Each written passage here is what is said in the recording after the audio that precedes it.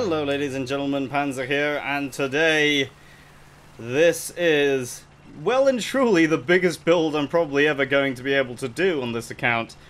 So a lot of you have asked me to make a Mammoth tank, and the first thing that comes to mind with a Mammoth tank is that it's a quad-tracked tank with a turret that has two cannons rather, and missile launchers. Now the problem with Crossout is that you need very specific parts to be able to do that, and unfortunately every design I tried was not capable of actually mounting that full weapon set, nor being able to move, in fact. So this is posing a particular problem for us, which is why this build only has a single fixed 88mm, but it does have a Cricket 17M. So this unguided rocket launcher is where the bulk of the firepower actually comes from. We can open up the enemy using the cannon to blast away a lot of the armor pieces on the side, and then use the rockets to actually deal damage. And you can see there, we've actually managed to decimate our clone pretty quickly, which is a little bit worrying. It is a little bit worrying. And so this is going to be interesting with this build, and I'm going to see what's what. Now, there is a caveat here, is that this vehicle, as you might expect, has a very, very high power score. In fact, it's 6,363. So that means we're most likely only going to be able to do PvE.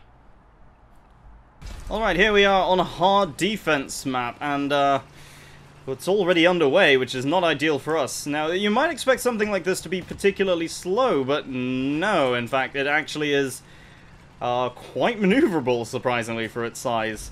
It is partly due to the fact that, well, firstly, it's a Wyvern cabin, and it also has two powerful engines, which definitely help with the weight limit quite significantly, so that's definitely something that's in our favor. Now obviously there are builds that you can see even in this match that are much bigger than this, and of course I would have liked to, but unfortunately the truck cabin that I needed for this is actually out of durability points, and promo accounts can't actually replenish any of that stuff, so I'm kind of stuck with this. But it does look pretty cool, and I'm kind of happy with the way it looks. So it could definitely be worse.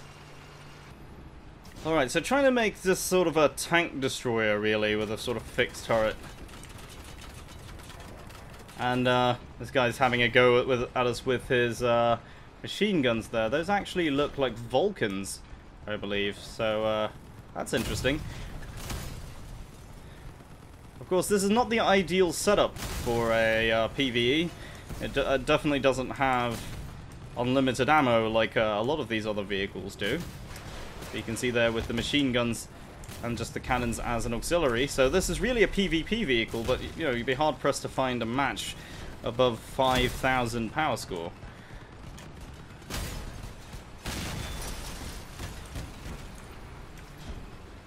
Alright, let's try and defend this pump jack over here. Oh, we've taken a nasty hit there. Alright, rockets away. Let's try and move away before they get a chance to really damage our sides there. And here we go, rockets. Well, that did less damage than I was expecting. There we go. And he's away. So we can sort of just help them by significantly damaging them for the rest to sort of finish off. Oh, he got shunted out of the way before we could actually do what we needed to do. Alright, so let's move on. So of course the next wave will be at the next pump jack, so let's just move along there. It's interesting to see we can actually keep up with some of the others as well. And that hit we took, it was actually a cannon shot, and it only damaged the front very slightly. That is a lot of armor that's up there at the front, so not surprised it actually didn't do any damage to us at all. But of course, with a pool of 2,163 structure points, I think we're going to be quite alright. we're taking hits here. So let's just park up over here, turn around.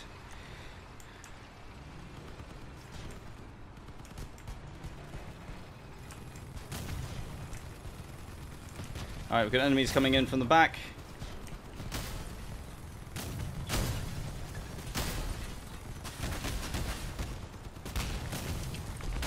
Firing there. And rockets away. Rocket's doing a lot less damage than I thought it would.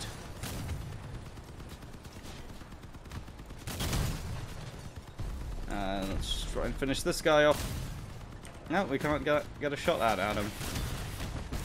Which is a bit unfortunate. Definitely.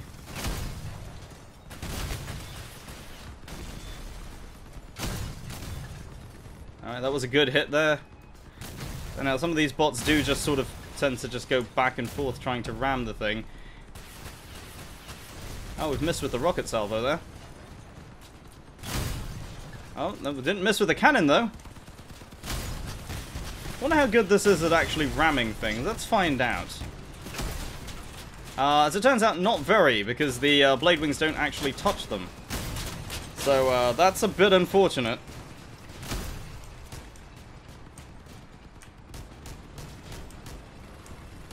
And we are running low on cannon rounds, unfortunately, so this is going to be over very, very quickly. But we only have one enemy left, so for this wave anyway, I think we'd be quite alright.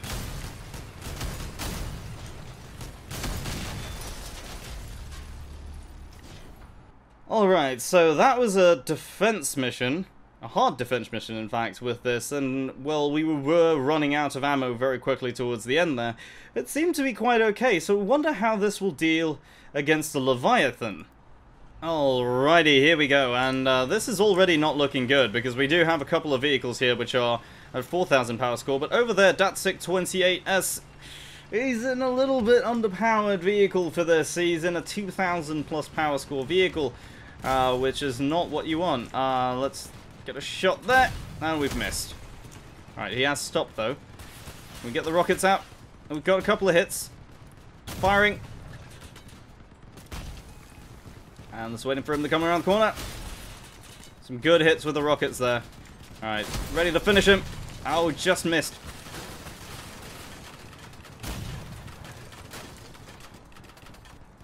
Let's try and get the last shot in there. Oh, just a splash. Come on. Alright, good hits with the rockets there. Cannon hit, still not really doing the damage we need it to. Alright, it's 163 for that one. Alright, that one is done. But, we've still got a lot of enemies to deal with right now. We do only have one respawn, as is typical of PvE missions. And I do want to conserve my ammo, so I'm hoping the others can take out this thing. But the ones attacking the base there is just, yeah. Alright, so that didn't go particularly well, and frankly, I don't think there's really much point to any of the others, because as nice as well, as happy as I am with this build, there really isn't much you can do with it at this stage. PvP with 6,000 power score really isn't really very viable, and for a vehicle of this size, it is a very big target.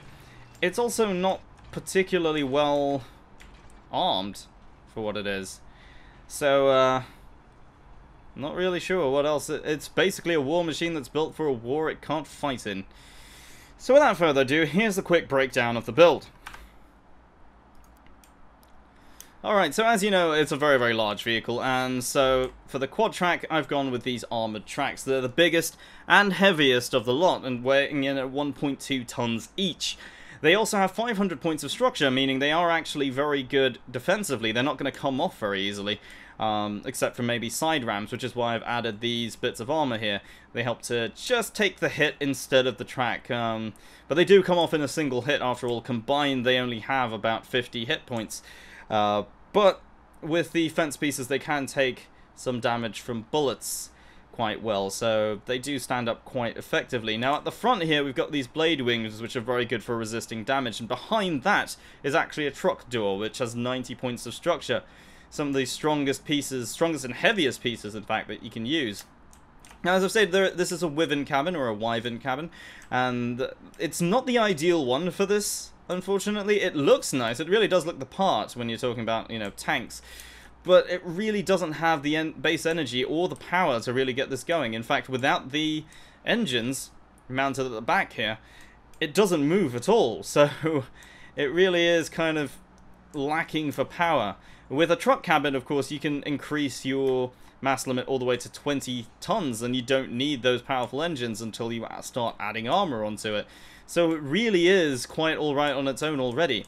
Now, you might have noticed that, yeah, with this only having 10 points of energy, I needed 12 in order to get this working, because I needed to put the powerful engines on there. So in order to get that, I've actually installed, I'm just going to move everything out of the way here, I've actually put in a hazardous generator. Now, I could have put the heavy generator, but the reason I didn't is because the additional weight would be far too much, and this is far more compact than that one is, even though it provides the same amount of energy. So I've gone for that instead, and that actually provides a really significant weak spot for the vehicle. If you take a hit to the side over here, it has a chance of actually detonating the generator, which deals a lot of damage, 700 damage in fact. The splash radius is not very big, but it's right next to the cabin, so it's going to hurt you pretty badly. In addition, it could actually take out the main cannon up here as well, so not the ideal placement, but we are kind of lacking for space in something this large. So underneath the engines over here, I'll just show you exactly why we're lacking for space, because underneath here are 4 ammo packs, and that's the main reason we have as much ammo as we do. It's still not enough though, and if we had expanded ammo packs, those would definitely work very well here instead of the 4 individual packs. The fuel barrel being here as well is just mainly because this was designed as a PvP vehicle, as well as the radio over here just to help provide a little bit of protection for the engines and prevent it from being damaged straight away. And of course it does help with gaining resources, apparently, in PvP. Now I've not verified that for myself, but apparently that's the case. Having more white common items on your vehicle does actually help there. And of course the spoiler at the back here, aside from giving us 2% reputation gain, it also does help with downforce, because of course a vehicle this large does actually need that, or it will end up flying, of course. So yeah. The main structure of it is actually made of truck doors, so that actually provides us with a lot of structure points to work with, and it does protect the internals of the vehicle very, very well. In fact, in a number of matches that I've taken it to, I've never seen the structure of the tank actually get damaged. This main structure has always stayed intact. The front, however, does actually occasionally take some serious damage, especially if that generator goes off.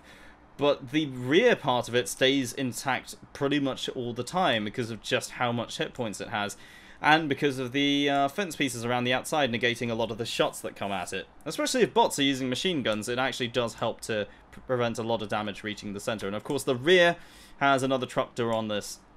Now if I had the parts limit for it, I would definitely be putting fence pieces on here just to give it that extra armor. But at the moment it's not really necessary, and of course this is double layered, so any shots from the rear are not likely to penetrate all the way through. It will require a couple of shots at least. Now this is a very, very maneuverable vehicle for its size, mainly because the tracks do allow it to have a very high turning rate. Of course in real life that probably wouldn't work. A quad-tracked vehicle would need some serious differential work to actually be able to pivot as this one does. However, it is actually still very maneuverable, and that is to our advantage because of the fixed 88mm cannon. And of course the Cricket 17 being mounted where it is doesn't actually have a lot of movement range, but then again it doesn't actually need it. If we actually have a look at the arcs, there are very limited angles where it can't fire at, so it's actually quite okay being there. And when we're hitting at something mid-range, so the idea being that the cannon would open up the armor for the Cricket to deal damage, it actually is much better at mid-range than it is at short range. So you do definitely want to keep yourself in cover for that.